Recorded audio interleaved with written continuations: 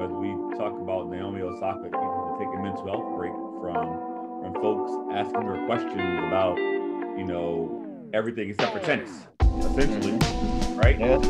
Right. I think Venus Williams summed it up nicely though. She said, "I take what they say, and I look at them, and none of them can beat me. They can't hold a candle to me on the tennis court.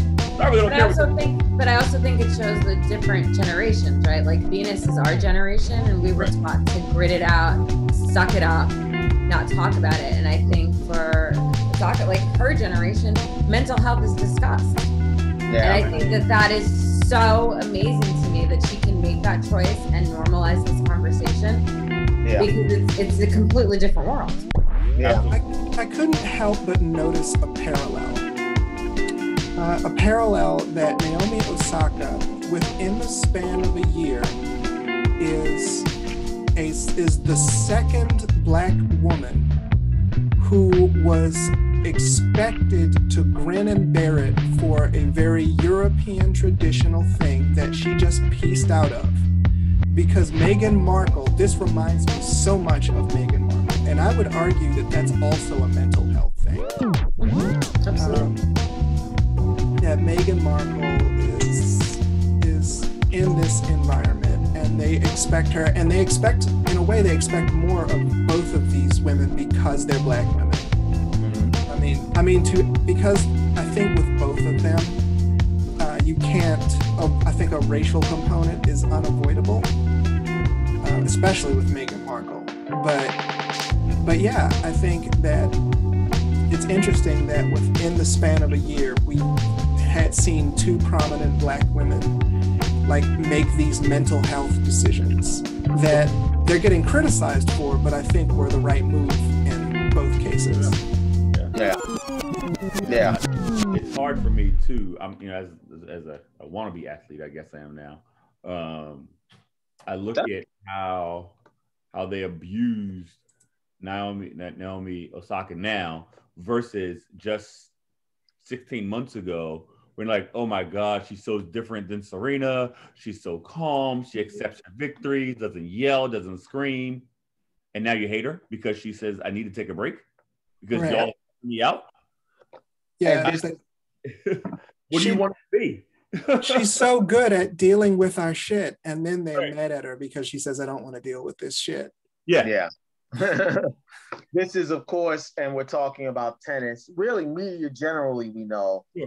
But we talk about tennis, like this is specific. It's dominated by white men, right? So I was watching Jamel Hill. She was on Joy Reid's show, and she was talking about some of the questions that, that Venus, Serena, Naomi Osaka got. She was like, after, Serena her rival was Maria Sharapova. And like, a rival in the every year. Famous, like Serena would just beat her like up and down the court every time.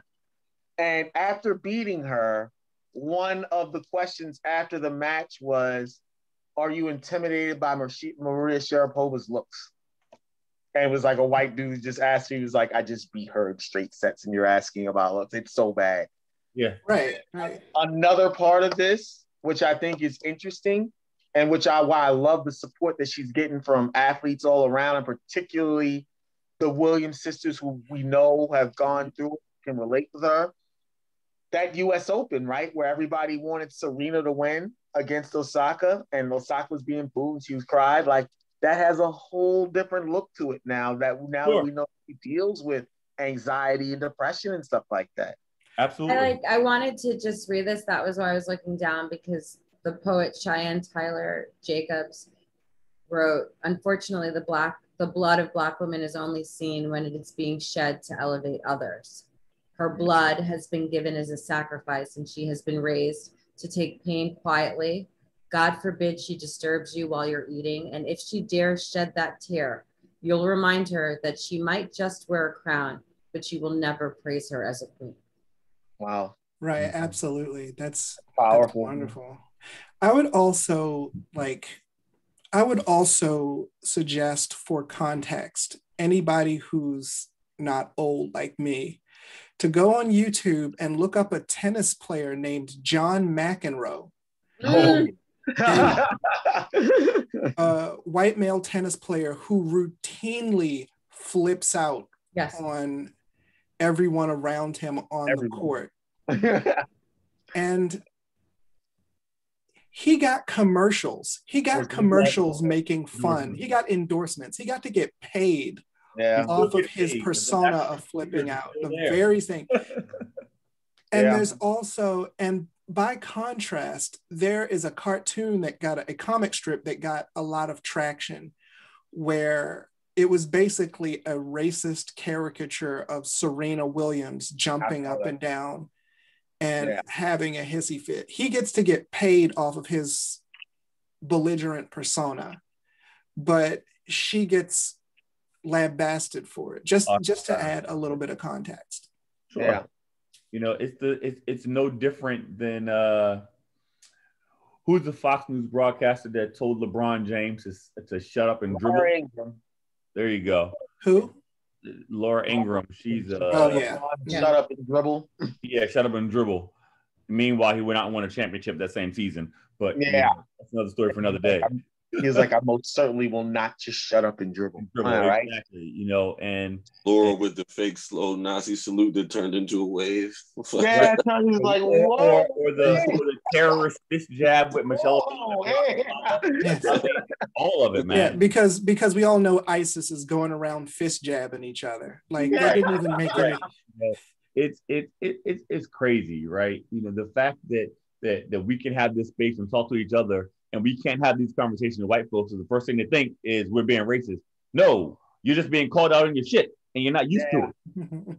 Why are you so divisive? Like we should. I can't help thinking about sort of, Viola, when you talked about Meghan Markle and just like the whole system of the royal family and that whole just culture. Yes.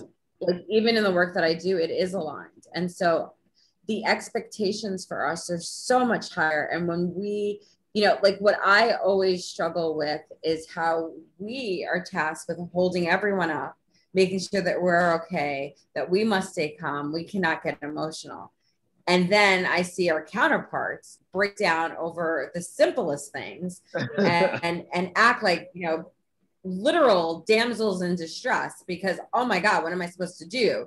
Right. And when you don't do that, then it's like, it's always what we're not, right? Like, it's like, you know, you have an opinion, you're too aggressive. You are calm, you're too cold, right? And then there are the layers of gender and race, right? As a woman, like, be assertive, but not too assertive, right? Be black, don't be too black, because that's to put that in perspective, Meghan Markle was expected to deal with things that Princess Diana literally died running away from. Yeah. Like she was literally running from like the paparazzi and everything when she died. But I would also add to that for like the royal families, there is also a belief, and she entered into a culture and a society where truly from protocol, they never have to admit that they're wrong. Yeah. So they never apologize. You know, you're told they will never tell you that they're wrong. It must be your mistake. Well, there are a commoner. Like you will never go back and forth. And even if, you know, they spell cat K-A-T, it's like, looks like it's cat. Yeah. Yeah, this is very true. It's funny that you guys would talk about Meghan Markle and relate it to Naomi Osaka because Piers Morgan related to both of them also. Not in the glowing terms that you guys did, though. He basically said Naomi Osaka he called her soft or whatever and called the mental health thing. Shouldn't he be friends Isn't this with the motherfucker that walked off? Right. That's him, Sean. That's him. I can't with these guys. I can't. That's him. Yes, he not only said that they were soft, he said they were faking for sympathy. And when people were like, why are you just attacking Black women like this is what you do? He posted a picture of him and Serena. It was like, look at this. And then Ozzy Osbourne's wife came out and said, "We're all good friends," and so everyone had a good time. I can't be a racist. Yeah, it was like he went that route, and so he got lambasted for that. Can I just ask a general question? Sure. Why are white men so angry? Right, like they are just angry.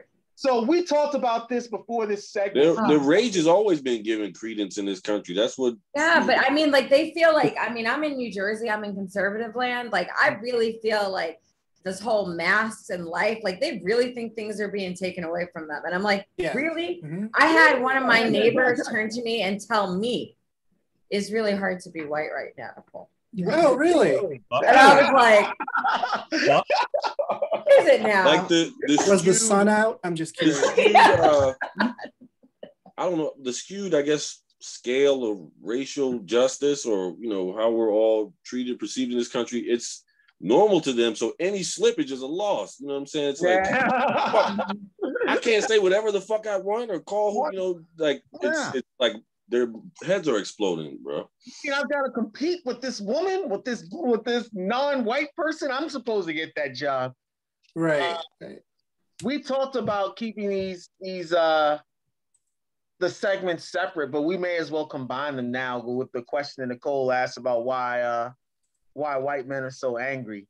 In addition, with Naomi Osaka and Piers Morgan relating it to Meghan Markle, we're almost out of the pandemic now, to the point where sports teams we're having fans in stands. I went to the Orioles game a couple weeks ago with Mike Shue, Nicole. We had a great time, got drunk. It was like, oh, we're back in the stadium. Man, so the NBA playoffs are going on, and we got fans throwing popcorn. At one fan in Philadelphia threw popcorn at Russell Westbrook. Another fan in New York spit on Trae Young. Another fan in Oklahoma City just racially berated Ja Morant's parents. That was Utah, wasn't it? Utah, excuse me, yeah. Where it was, Utah, where I think he said he put a nickel in his back and watched the boy dance. I think that was something along the lines of what they said. And I'm missing one, right? What's the one I'm missing? Oh, Kyrie in Boston, right? He had a water bottle thrown at him. This is after he said, I'm all good with the bullying, the jeering. Can we keep the racism down? Right. Boston was like, no, we can't keep the racism down. Yeah, they were like, have we met? Right? So I think there is some relation there. And Molly Kerm on First Take, she pointed out, she was like, and I mean, she was mad. Obviously, she's married to Jalen Rose, who's ex-athlete, probably talked to her. She was like, why is it always white men?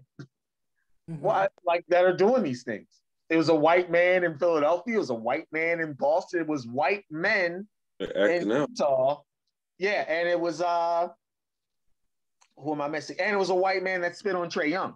I mean, granted, you have to, during the pandemic, when the NBA was going on in the bubble, these blacks were getting quite uppity. So it's understandable. Right? They gotta knock them down, but we're back now. So we're back to normal. So I think that we're living in a country where the first Black president roasted Donald Trump at the White House Correspondents' Dinner. Yes, he did. And he got back at him by getting his job and trying to undo everything he did. So there's a sense of entitlement. Yeah. There's this unspoken and sometimes even subconscious feeling that all of this is for me.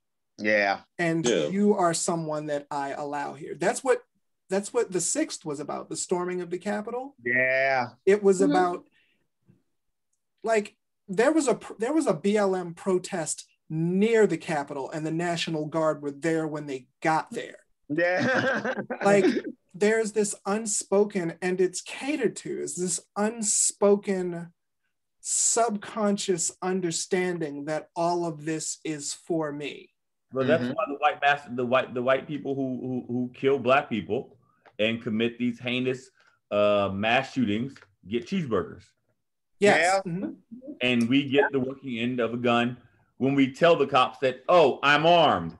Yeah. Oh, dang, you died. Yeah. Right. And then when we ask you, I mean, white white rage and supremacy, you terrorism tell is us what about Antifa? So what Right. fueled Yeah. white rage and domestic terrorism is what fueled their rise. You know what I'm saying? So there's like the foot soldiers. They're not gonna like punish But you. our Like, country Dylan, is get a based on cheeseburger, this. Dylan. You did your fucking job. We'll take care of you from here. You know, it won't be too bad. You know, it's the same. It's the same deal, bro. So but I would make the argument that our country is based on domestic terrorism. That is our history, right? Yeah, that's what I mean. Domestic terrorism, religion, and tobacco. So Right. one thing I And guns. referred, Let's not forget the guns. Sorry. yes, one thing I refer to it as is main character syndrome. Mhm. So when you read a book, even if the person is villainous, if they're the main character, there is a sort of subconscious empathy that the reader can have with the main character of the book, even if they're a terrible person. And I think that's how our country deals with basically terrible white people. Like Dylan Roof, the reason he got a cheeseburger is main character syndrome. There's a sort of subconscious empathy that if you're the majority and the other people don't look like you, they're side characters. Yeah. And isn't there also like a part of like, and a but to that? Because what I found really interesting is like the cognitive dissonance, but it's like, oh, they're not all that bad, but if only, right? But if we did this, you know, but the Patriots are really angry, right? Yeah. But that was, you know, but they weren't that mad. But the, you know, Confederate flag is about our heritage, but it's not that racist. You know, and then I think about how people would talk about Trump, and I'm very sensitive to this because I'm in Trump land, you know, and it's like, but he says some things that, you know, I really don't agree with, but he's not that bad. Yeah. And I'm like, what does it actually take at this point? Like, Right. Really tell me what it's going to take. The moral ambiguity and the cognitive dissonance is like mind blowing. Like, It is. Right. You know, but his policies, what policies? You know, in the argument that I hear, but he speaks for us, right? Because he's just like us. You know, he's not a politician. He didn't do shit. All he had to do was tear Obama shit down, and that's enough for them. That was enough. You know what I mean? This was the first job he ever had. Yeah. This is the part that I'm like, this was the worst thing for a narcissist. You could work with your family your whole life. No one will tell you no. And then you chose to be president? Yeah. Forget all that. You picked the most below average, mediocre son of a bitch that the world had. That's the best we had. Dude, I was That's part of it though, right? His superpower is his lack of shame. He has no bottom. He has no shame, like most people do. Like, I literally, I hate there's a black guy that I bet in December of last year. Okay. Oh yeah. That his entire paycheck in December. December is after the election. You said he ended up paying you, right? Bet that Donald Trump would not lose. No, he bet that Joe Biden would never go to the White House in December. He was like a QAnon. He was a QAnon. He was a don't even get started with that. But hold on. January 6th happened, right? He said, "It's happening. He ain't gonna make it in there." I said, "Dog, I'm gonna let you out right now. You can pay me $2,500 right now. Let y'all." Nope, because he's gonna knock him out. Okay. The next morning after the election, he said, "I guess you won." And that day, he sent me my money. Yeah. Good for him. I ain't heard of it. He really believed that shit. You were like, look at this guy. But you made $2,500, so it looks like a win. No. I tried to let him out for $2,500. He paid. Wow. Yeah. He was like, that guy was like a QAnon guy though. Yeah. Like They're not. They're stuff. Every week it was something else. Like, yo, you're complete. I had to tell him, like, yo, you've been radicalized. He was a Marine. Yeah.